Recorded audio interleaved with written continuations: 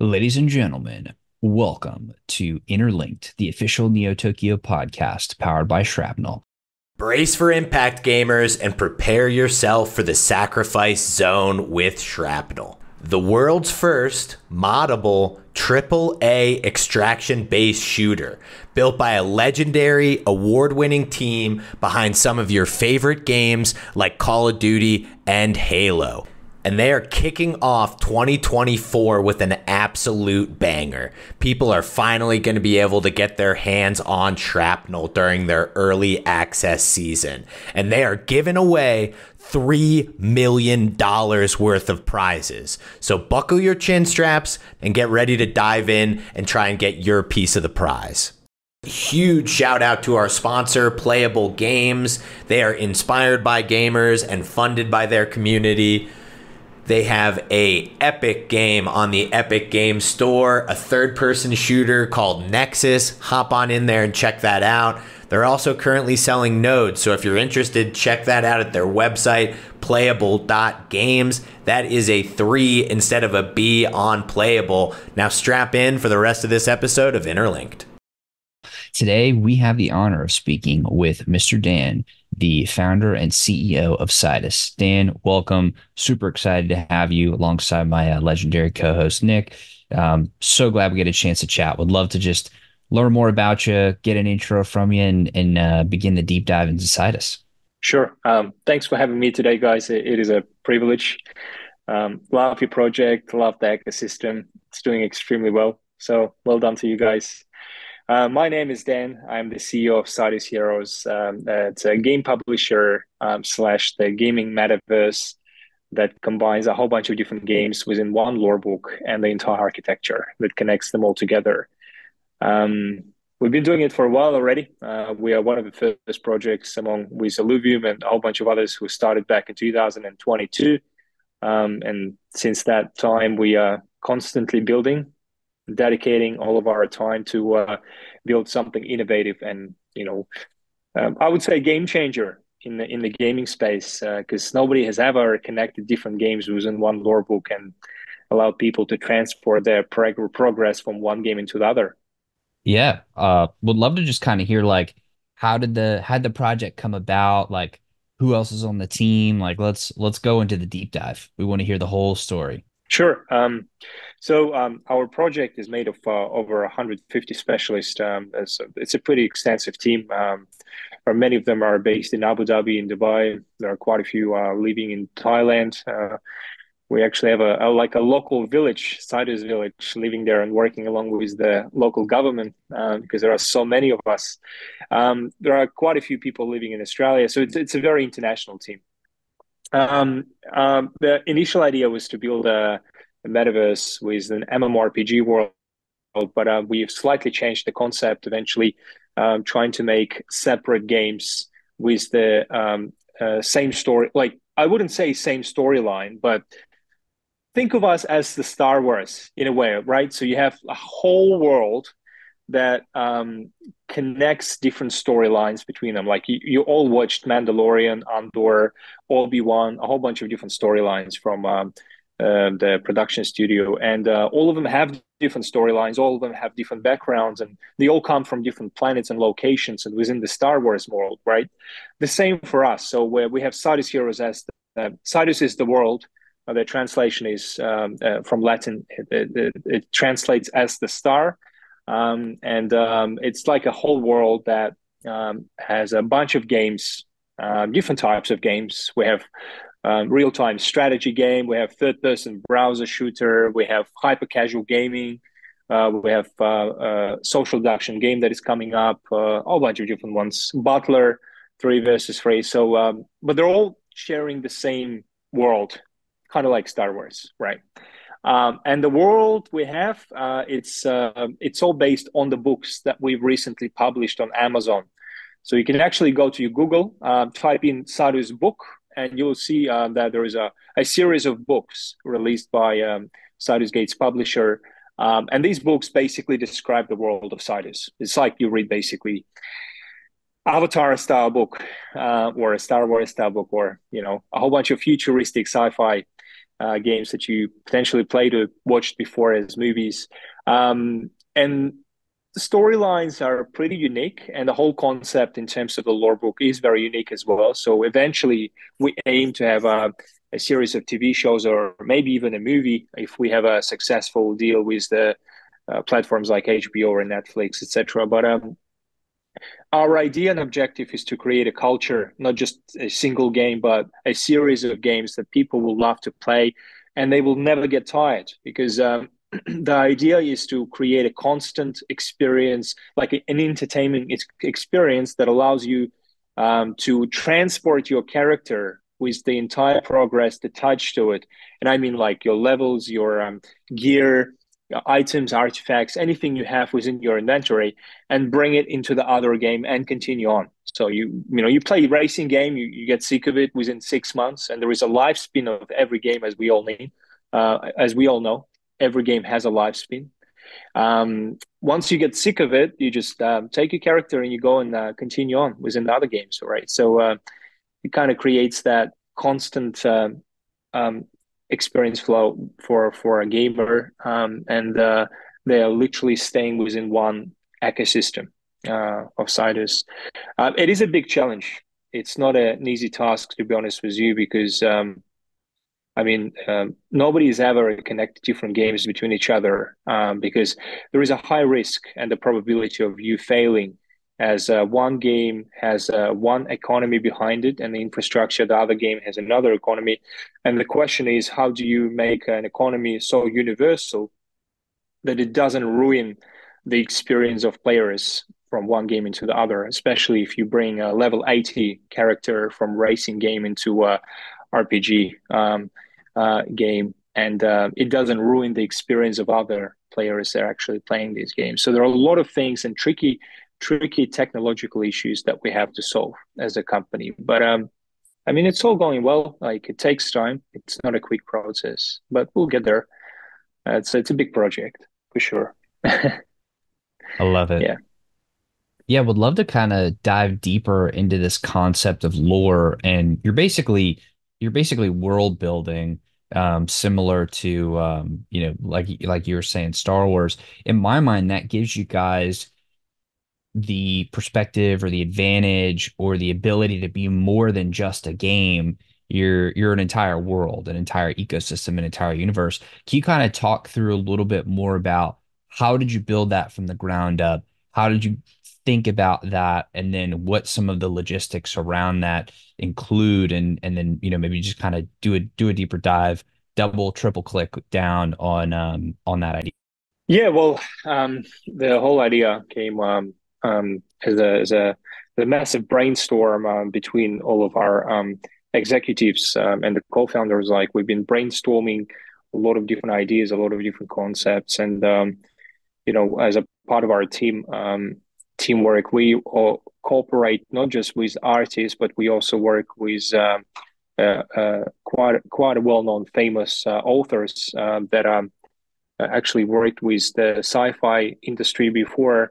People who actually worked with movie production before in terms of the futuristic worlds. And we always been excited about the idea of building something that shares kind of concept of Star Citizen that what they're building now is costing them hundreds of millions of dollars. Obviously, we don't have that much budget as they do, but what we are pretty strong at is that our previous experience and our game producers background as well is coming from building the sci-fi strategies and futuristic worlds, like RPG worlds related to the Star Wars environment in a way. So he was always passionate about this fantasy, sci-fi, futurism, and he knew quite a lot of authors from that space. So we decided to work with a guy from US. His name is Danyar Subralinov.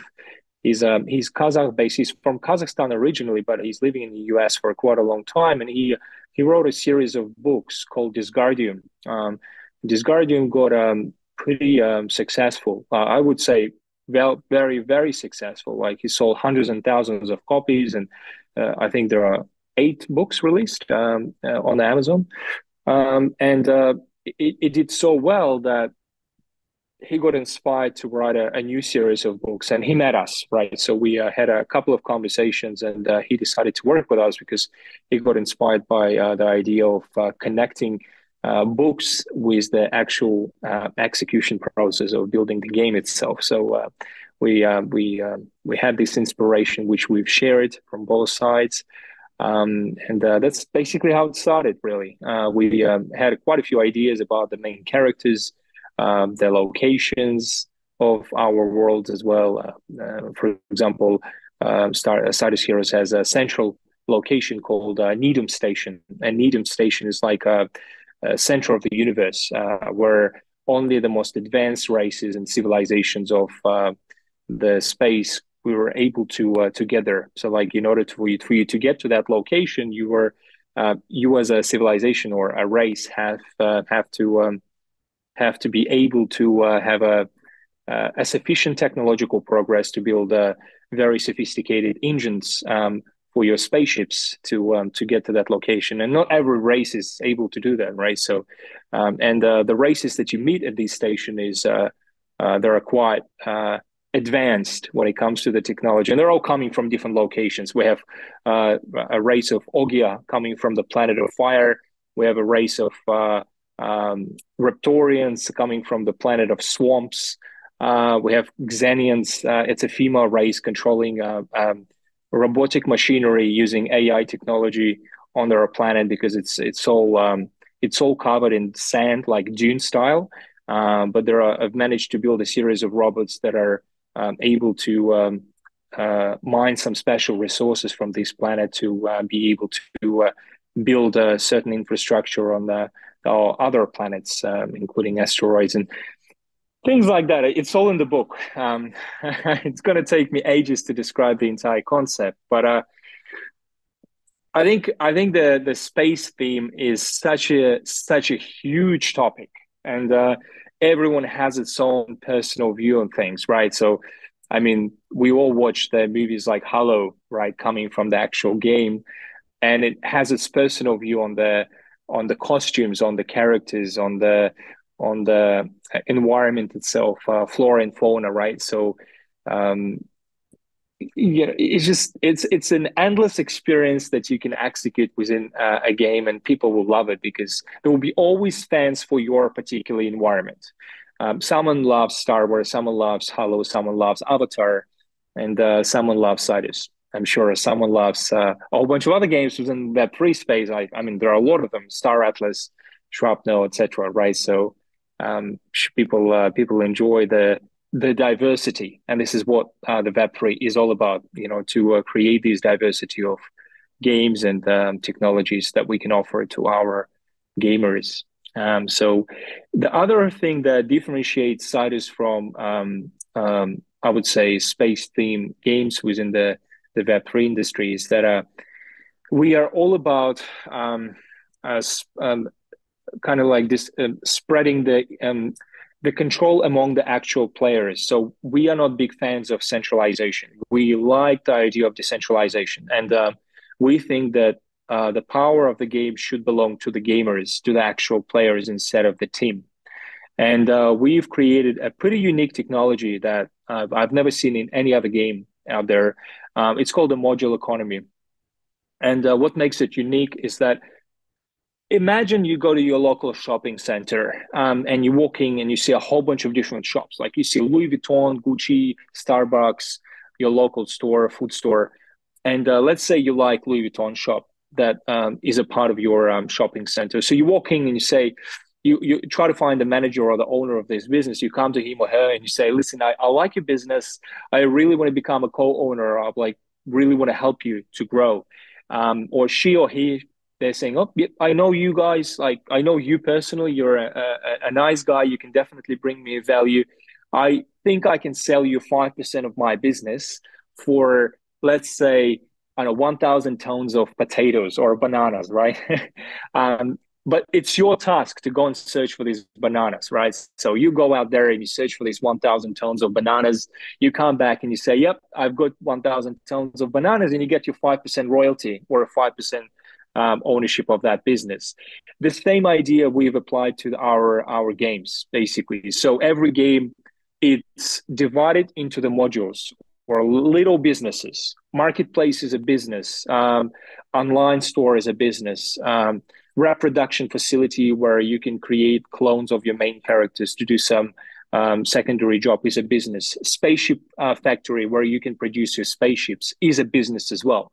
So what we've done is we allow people who play our games to own these businesses. And how do you do that? Well, you let people earn inside of the games, not just tokens, like you see many other games out there, play and earn, but you actually earn not just tokens, you get resources from different planets. So you go to one planet, you get crystals. You go to the other planet, you get some special composite materials. You go to the other planet and you get some special fruit that you can only get in this particular planet. And then what happens is when you go to the central station, that's where you can become a co-owner of the business. You press modules, and there is a list of different businesses that you can invest into. You can only invest into the businesses that haven't been launched as yet. So there is a status for every business: completed, or production phase, or in the collection phase. And if it says in the collection phase, when you press on it, there is a list of resources that you can contribute. And if you do contribute it, you get a percentage of ownership in exchange for that business. And that percentage gives you every single transaction a profit that goes to your MetaMask wallet, right? So if someone comes to a marketplace and they buy something there, there is a GST, or we call it, tax fee. Let's say it's 5%. So let's say someone spends $1 million on the marketplace, we charge 5%, which is equal to $50,000. And these $50,000 are divided into the royalties to the co-owners of this business. So it creates a strong incentive for players to contribute to the economy of games overall, and it gives them a strong incentive to bring more players as well, because they are feeling a part of the actual game instead of just being the gamers. And it really changes the experience, I'll be honest with you, because we don't give any privileges to the co-founders or a team. Everyone is equal. Literally everyone is equal. It doesn't matter if you're a whale or if you're just a smaller player. There is a limit every single day that you can contribute. So we are having a special anti-whale system that doesn't allow you as a whale to control the entire operations of businesses within our games, if you know what I mean. That's very important, to be honest, because we don't want to ruin the experience of players and want to make sure everyone is equal with their rights. I think the other factor that makes us interesting is that we build games that are quite innovative in terms of its gameplay, core gameplay. Few things. The first thing is that we use innovative technologies. We build games in Telegram. We'll build games in browser. So we don't just use Unreal Engine 5 like many other companies do, because there is a bit of a risk. When you use Unreal Engine 5, you automatically compete with the giants in this industry. And I'm talking about Activision, Blizzard, Ubisoft, Wargaming, Playrix, etc., etc., etc. The whole bunch of other guys, right? Tencent. And these guys can spend billions of dollars on marketing for these massive games on the devices like Xbox, PlayStation, Nintendo, etc. So it is a competition that you have to overcome, and it's not easy. I mean, what are the chances for you to do extremely well in the Unreal Engine 5 space? When you go to your PlayStation store, how many actual games you skip until you find the game you want to play, right? I always ask that question. People skip hundreds of games. There could be some good games out there, but because they haven't done any marketing, you don't know them. You just don't want to play them, really. Even if the price is $5 or $10, you're searching for Diablo 4 that's going to cost you $129, right? So there are a lot of questions in the Unreal Engine 5. And that's why we decided not to go to this way. We decided to build games which are more accessible, because this is where the mass market is. If you go to countries like Myanmar, if you go to countries like Cambodia, Nigeria, Kenya, Malaysia, or Philippines, the interesting part is that These people don't even have PlayStations, or they don't have Xboxes, they don't have Nintendos. The average device in these countries is an Android with 1 gig of RAM and 300 KB per second internet. That's all they have. So the question is, would they be able to download a game like Black Desert with 120 gigs of data on their PC when they have an internet speed of 300 KB per second? No way. Literally, no way. But they all play simple games. They all play hyper casual games. They play Temple Runner. I'm sure you all play Temple Runner, right? Simple concept, super simple, right? But how many downloads this game has? 500 million downloads, right? So they're making more money out of ads than some Unreal Engine 5 production companies out there, right? You look at games like Snake, simple Snake browser game. This game is selling more skins for their snakes than Assassin's Creed, all series of Assassin's Creed combined, selling within the store for the skins of their characters, etc. So they're making a lot of money, right? Angry Birds, the same, a simple game, nothing too special. Fruit Ninja. So sometimes in the gaming space, you just have to bring something interesting in terms of the gameplay core, and we're trying to play with different innovations. So we try to bring games that are interesting and highly accessible. So we build games for those countries that I've mentioned that you can access from Telegram, from browser, or from your app store or Google Store, Android store. Telegram is a big thing as well because I'm a big believer in Telegram. Many people underestimate the power of Telegram. The Telegram has 700 million users, and it makes it a perfect distribution platform for gaming, right? So there are a couple of companies that actually do it, us and Nakamoto Games as well. So we build in Telegram. Nakamoto builds simple games, but they're doing extremely well.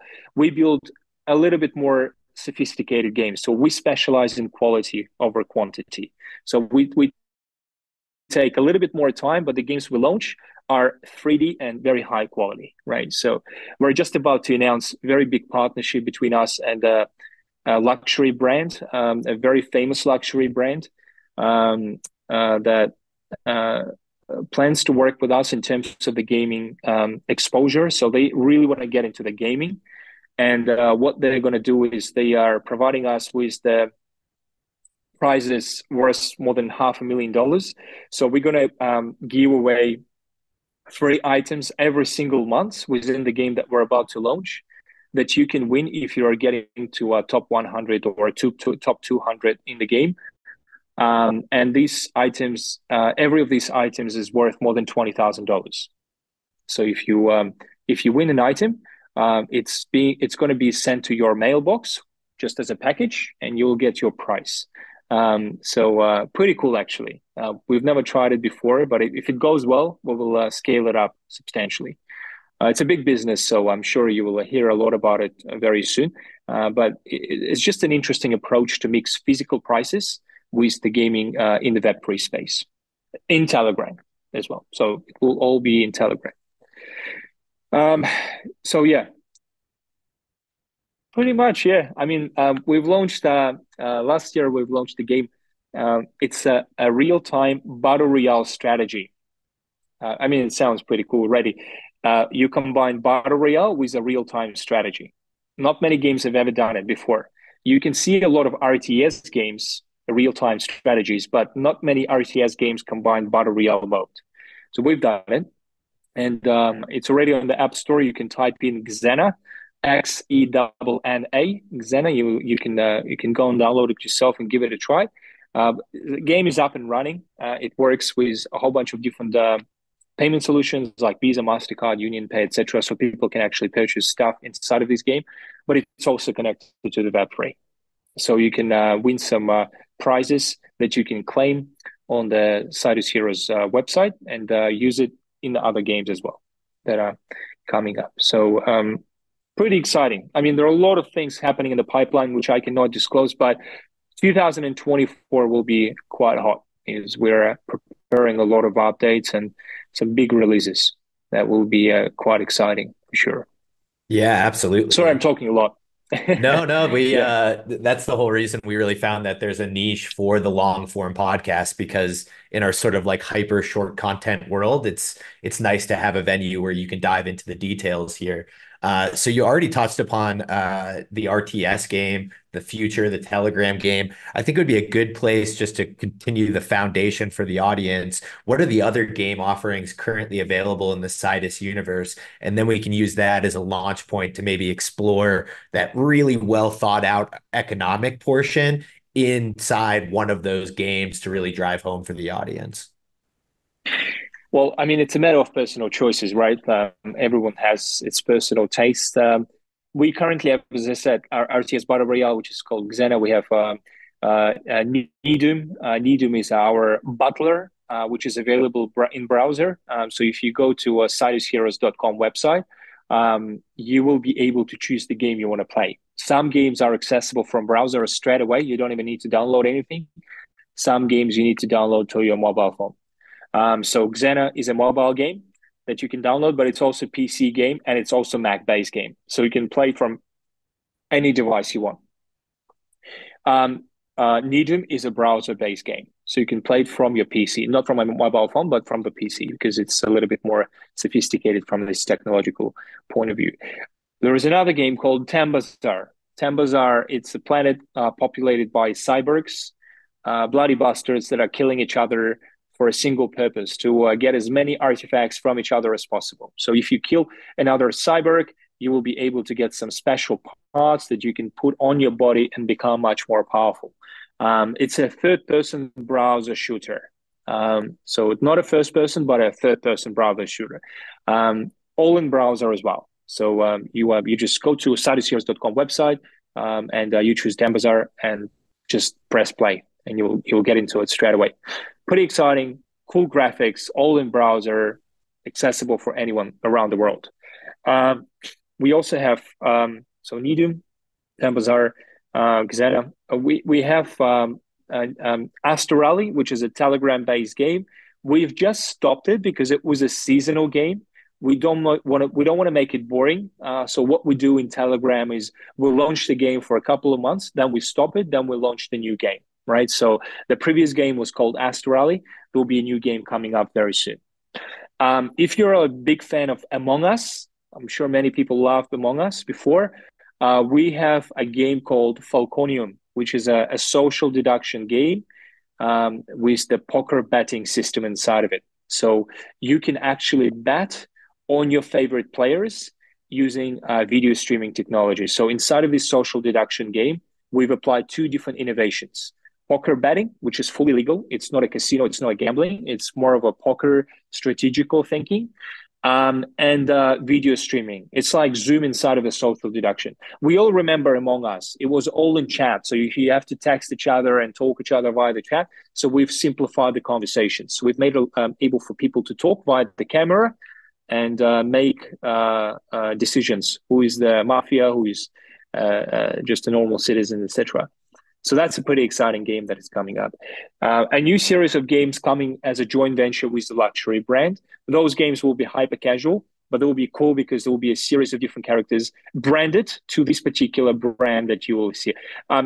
This is a big brand. We're talking about some serious business. I can't really tell you the name, but think of the level of Louis Vuitton, Gucci, Rolex. That's the level of these companies. So once again, if this experiment goes well, then we have a pipeline of business partners who actually want to work with us. So to experiment within the gaming space. So we're definitely looking forward to share more updates about that part as well.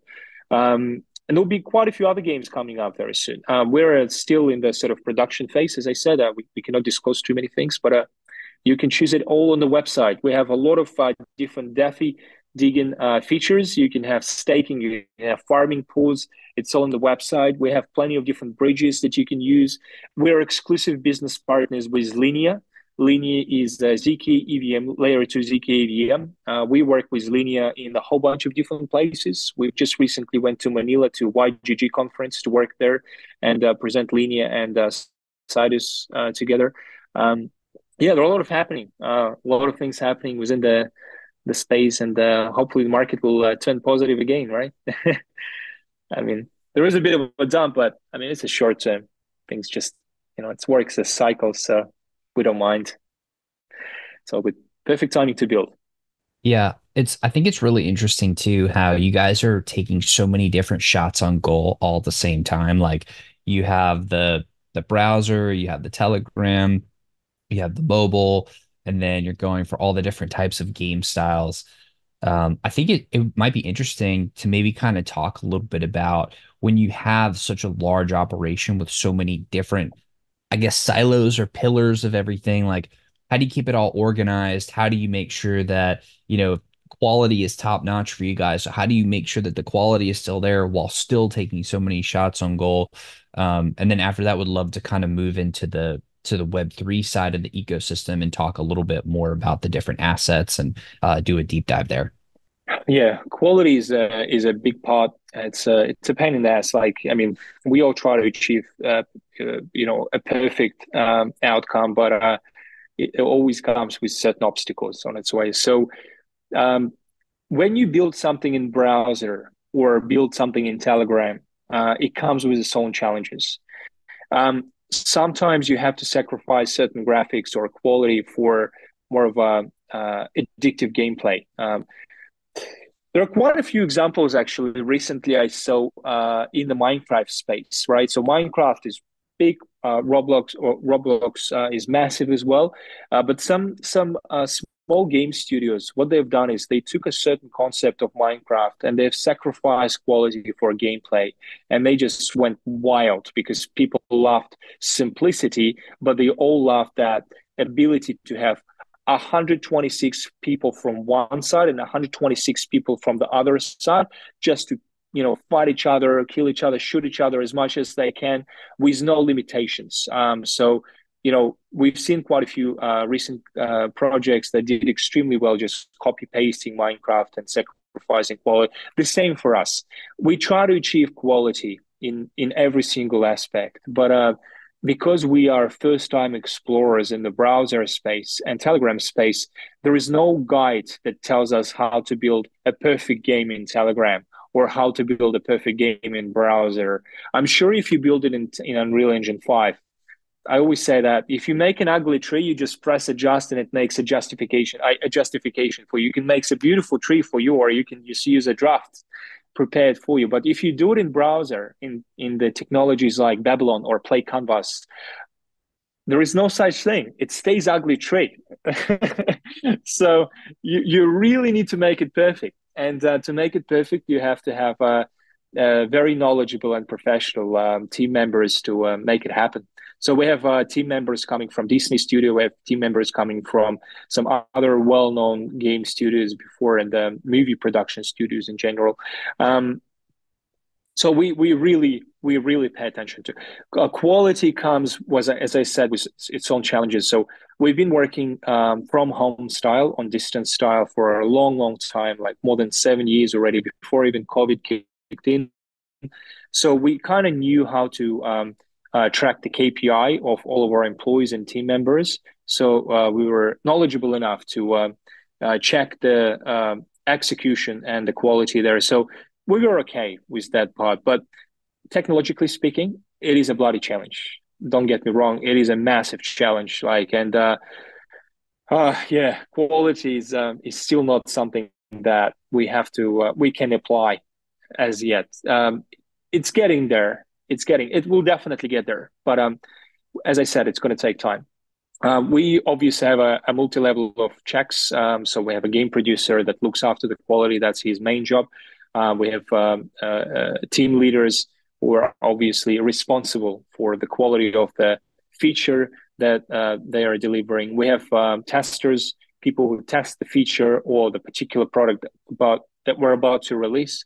So there are a lot of different levels of checks we do. But once again, and my community can say even more about it, when we release something comes up all the time and they blame us for not checking it and stuff. But we've actually checked it. It's just when you release it on browser, there are a lot of things happening, a lot of surprises. So yeah, we do the best we can, really.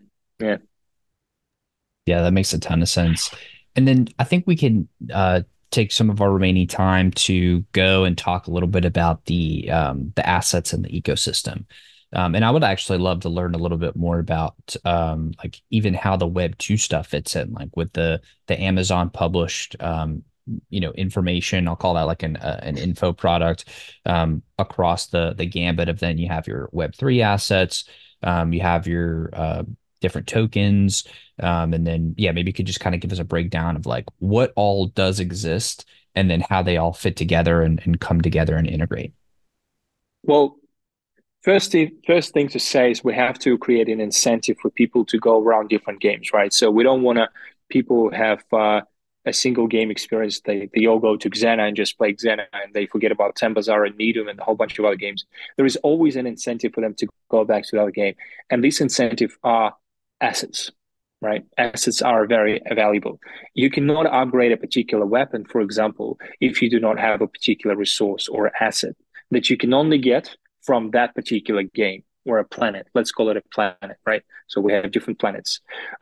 So if you want to upgrade your weapon or an armor, you have to go to Bazaar, for example, and get this blue crystal, right? If you want to get and upgrade your navigation system on your spaceship, you have to go and play Xena, which also gives you these assets that you can only get on Xena, right? So there are two different scenarios for you as a gamer or a player. You can go and buy it on the marketplace as an NFT, but you will buy it from the players that actually go and play games, right? So I went to play Xena, I win this particular asset, then I go to the marketplace, and guess what? I will price it. My timing will be priced into this particular item. So I'm not going to sell it for $1. I'm going to sell it for $20, for example, right? And people need to pay premium to get these particular assets if they don't want to dedicate their time and play this game. Or on the other hand, you can go and play Xena and win some assets, right? And you can get it for free if you play the game, if you win the other players as well. So that creates a circulation of items between sellers and buyers and people who don't want to play and people who actually want to play. It's a constant supply and demand, right? That's the first thing.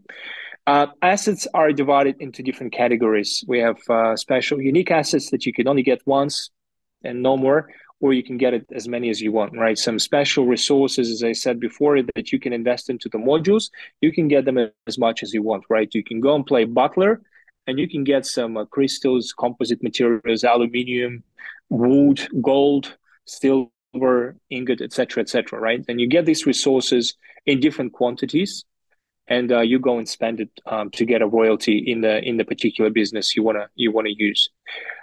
Or you can use these resources for other purposes to improve as I said, your spaceship. Allocate some tasks to your replicants, or build a new replicant within your particular business model. You can use these resources in the labor market, so you can actually hire people to do some job for you and pay them money. We have an organizational module, or call it scholarship module, where you can hire people, you can lease stuff to these people, and you can make money out of it as well. So there is a labor market which is heavily involved within our ecosystem. It's all in browser, by the way, so you don't need to download anything. You go to the website and you do it. Simple. There are a lot of different things. We haven't launched many use cases as yet, but there are already hundreds of different use cases you can use your resources for. But there will be many, many more. There will be many, many more. It's not an open world as yet. Once we actually launch an open world for Sidus Heroes, you will finally be able to build your spaceships and start improving your facilities within the spaceship, right? You can start building certain features and things like that. You can improve your properties in different planets as well. We will have a political system, which is also Web3 based. Political system is designed around allowing people to conduct elections within our metaverse. What it means is that once a month, you can elect a number of senators in the Senate using blockchain elections. Or you can elect the president that will actually rule a particular planet for a certain period of time.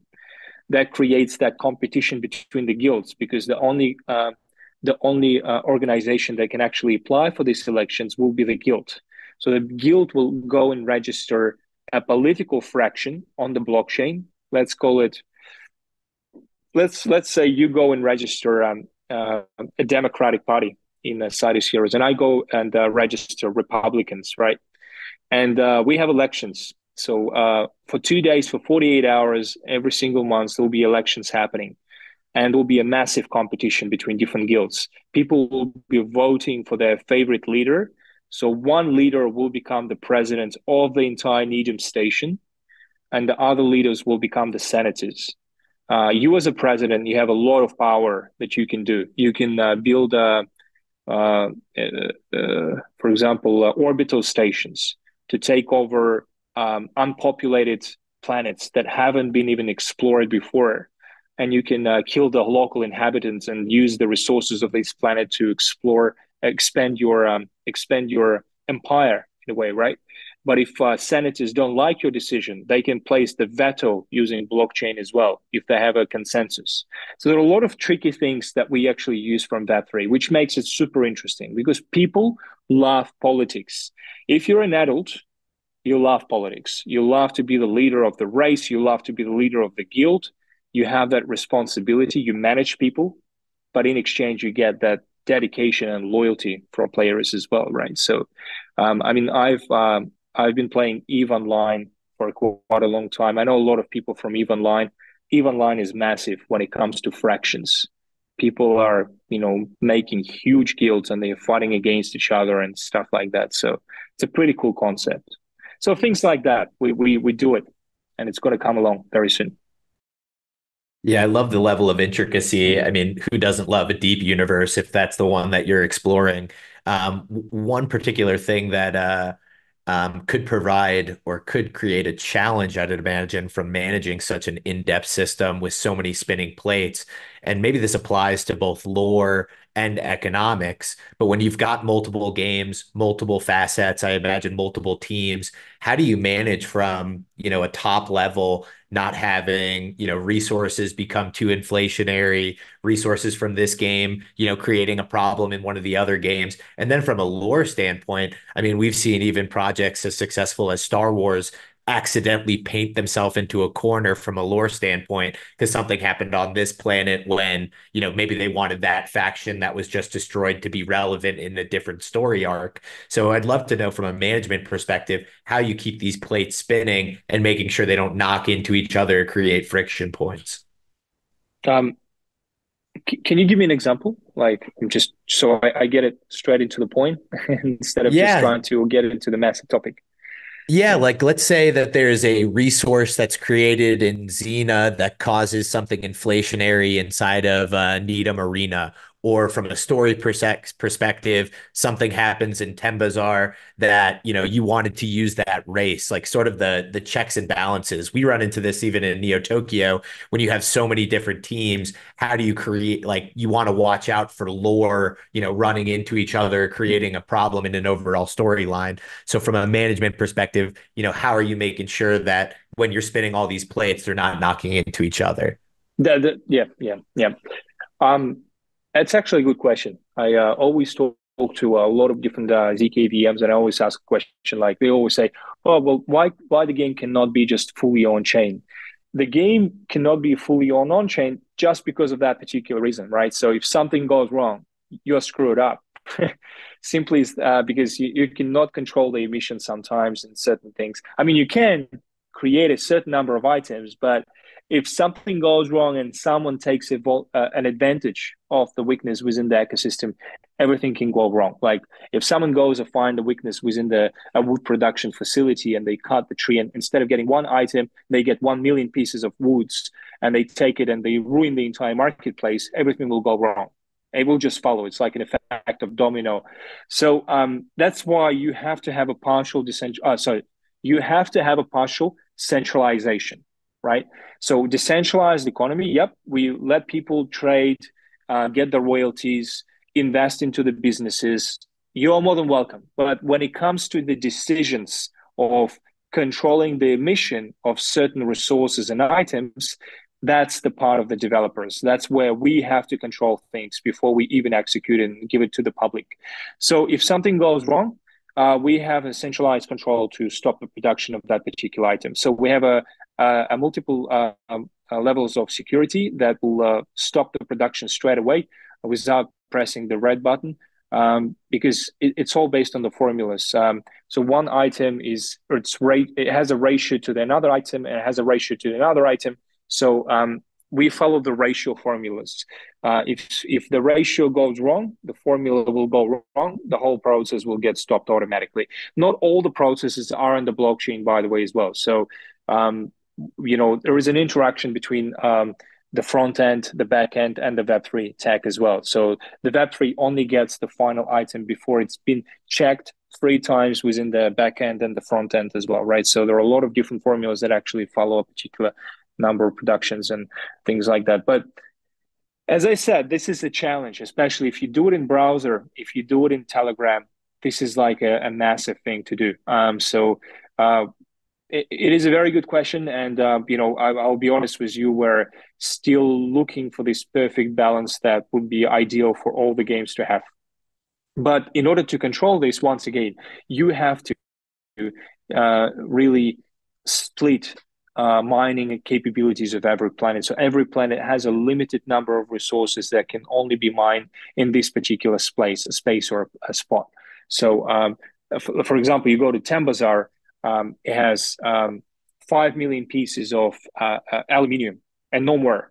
So you know exactly that this planet has 5 mil. That's it. Once it's exhausted, right? So they could find another a resource there, but it will only be mineable if we decide to, right? As a developer.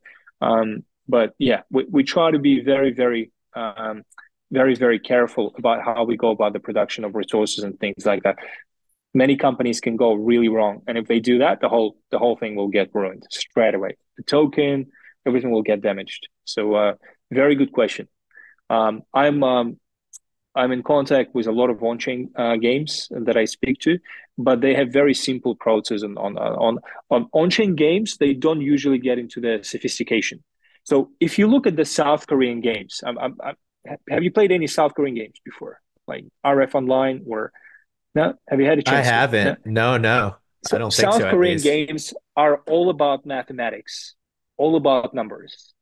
These games are the most advanced and most sophisticated, mathematically balanced games in the entire world. Nobody takes that approach in the gaming space. It's because it's so difficult and complex that if something goes wrong, the whole thing will get ruined.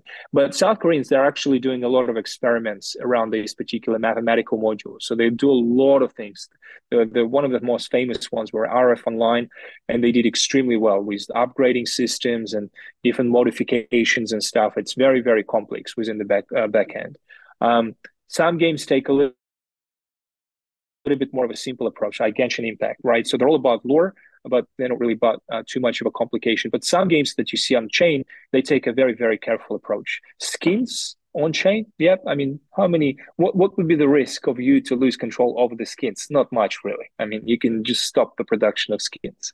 And they're slowly getting some resources, not many, not like hundreds like we do, even thousands like we do, maybe 10 to 20 resources that they can control very, very carefully. And if something goes wrong, they can at least block it on the smart contract.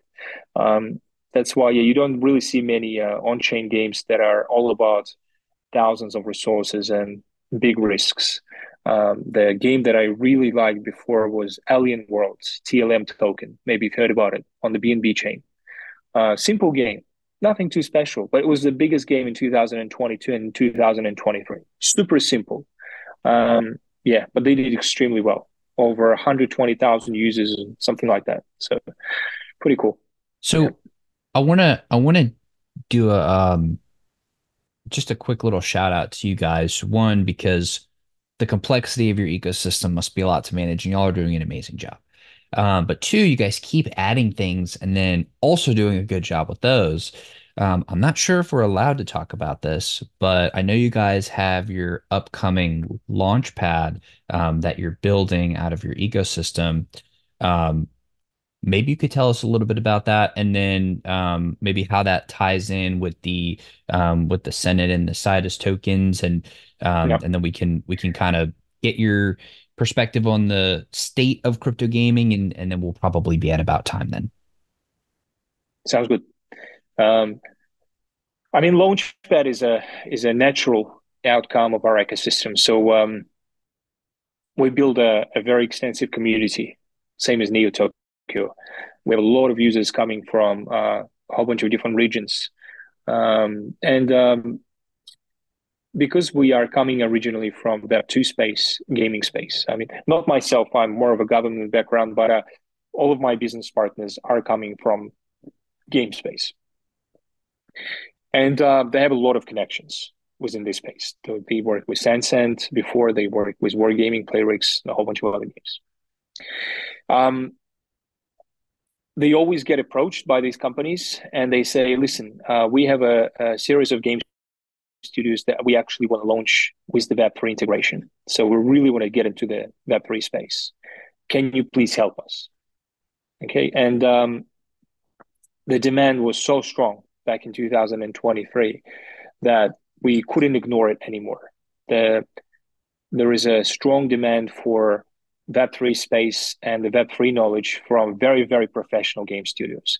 If you look back in 2022, there are a lot of, unfortunately, there are a lot of scams, a lot of scams. People just coming to this industry with beautiful videos of the games, really, exciting websites, but there is just no products. And they got smashed by the bearish market because of the lack of knowledge, lack of skills to manage their resources, and many other things as well. And let's be honest, bearish market was ideal storm to clear and filter the market from scams, right? So people who couldn't really manage things, they're all gone, right? So the ones that actually were able to manage risks and diversify them and manage expectations and able to communicate to the community and get their support, they survived. So as a project that survived and we're able to manage certain things and expectations and adjusted roadmap to be able to do well, we realized that we can definitely bring a lot of value within the Launchpad space. So we want to bring some gems and projects that you won't see on the Launchpads usually. The quality of these games that we're planning to work with will be something exceptional, to be honest, because once again, we get approached by very professional game studios, people who understand what game is and how to make it addictive. And they've already spent hundreds of millions of dollars before on different experiments. So at least they understand the behavior and the psychometrical mindset of people in general in the gaming space. It's very different from those companies who come to this Web3 space and they're willing to raise millions of dollars, but they have no idea how to manage this money and how to manage expectations. This is a different story. So as a Launchpad, our philosophy is very simple: quality over quantity. All right. We're not going to do tens of different IDOs per month. The maximum we'll do is maybe 2 IDOs per month. That's the maximum. But the quality of these IDOs will be very good. And we will be managing them in different things. We will have a refundable system. We call it grace period. So if investors in the Launchpad are not happy for the first week or so, they can get refunded. That's very important. We will be managing the escrow accounts. So the project that is doing the fundraising with us, they will be not getting 100% money straight away. They will be getting it from the escrow, step by step, depending on their roadmap execution as well. That's very important. We will be working with them in terms of the knowledge that we've been able to obtain. So we will be able to share how to be as much as flexible as possible to adjust your game model to get the support from the Web3 space, from the Web3 community, because sometimes you come up with the perfect game, but people just don't want to play it in the Web3 space. People are slightly different from the classical gaming space. So we really need to manage their execution in general. And we'll be able to do that. So we have a strong team to do that. There will be a separate team managing the entire Launchpad. So it's not like we will distract the main team from the execution of Sidus Heroes in general as a game project.